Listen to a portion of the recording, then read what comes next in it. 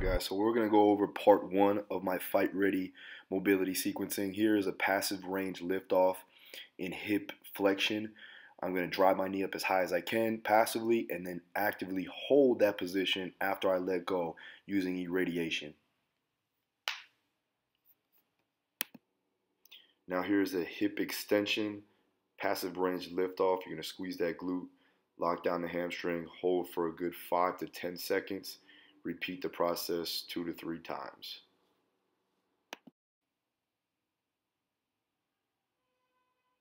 All right, next up we're going to go into a prone external rotation of the shoulder using an active block, trying to maintain that neutral spine, getting a good core brace so you're not extending at the lumbar, and we're just trying to get good external rotation of that shoulder.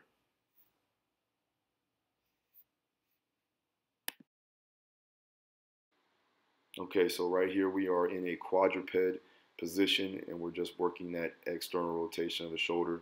Just when you do this, make sure you maintain a neutral spine, keeping that core nice and braced, and you're not extending at the T-spine or TL junction. Now we're just going to repeat the process, going internal rotation of the shoulder. Try to make sure not to shrug your shoulders as you do this, keeping that neutral spine and keeping that core braced as much as possible.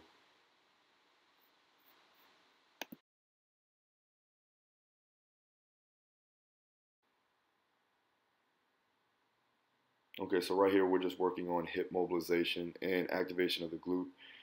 While you get in a bridge, this is the glute bridge leg whip. So as you get into that bridge and you go to AB duct out, make sure that that hip does not drop. And as you bring it in, make sure that you don't lose position of that hip in that neutral position.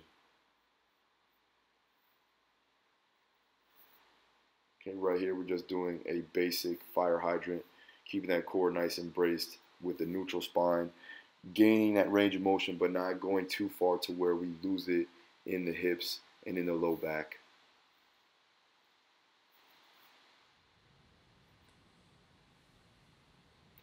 Right here is just going to be a basic wall slide or wall angels. You're going to make sure that you're keeping 4 points of contact on the wall the whole time, especially the lower back as you go to slide your arms up and down the wall, keeping that constant contact with you and the wall throughout the entire movement. All right, so now we're going into shoulder extension and range hovers with an internal rotation component, basically a single arm swimmer with a hover. So you're using that block to make sure that you get that tactile cue to actually go over and get that range of motion into that anterior delt, pec minor, pec major, making sure that you're not compensating throughout the entire spine and especially in the lower back. So we want to make sure that we're keeping that neutral spine, but we're rotating that shoulder over efficiently.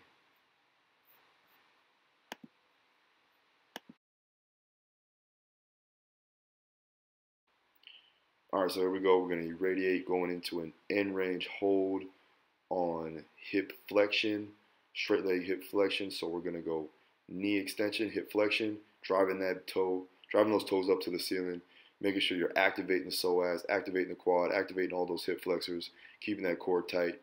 It definitely will fire up your abs and make sure that you're working those muscles accordingly. All right, so here we go. We're going to go ahead and do a hip extension with knee flexion and working on the glute, working on the hamstring, making sure you're not putting it into the lower back. Notice how you see that I'm not overextending to where it dips down and I extend in the lower back. We don't want that.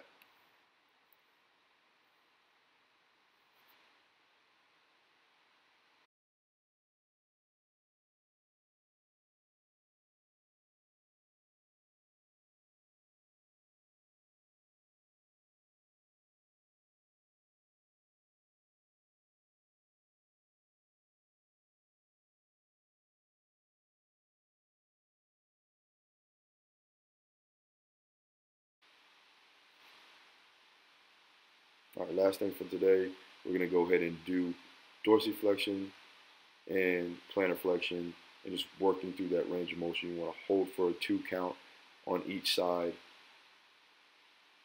I'm going to repeat the process a couple of times just to gain that new range of motion into those ankles. All right, so that's it for part 2. Make sure you check out part 3 in my later videos.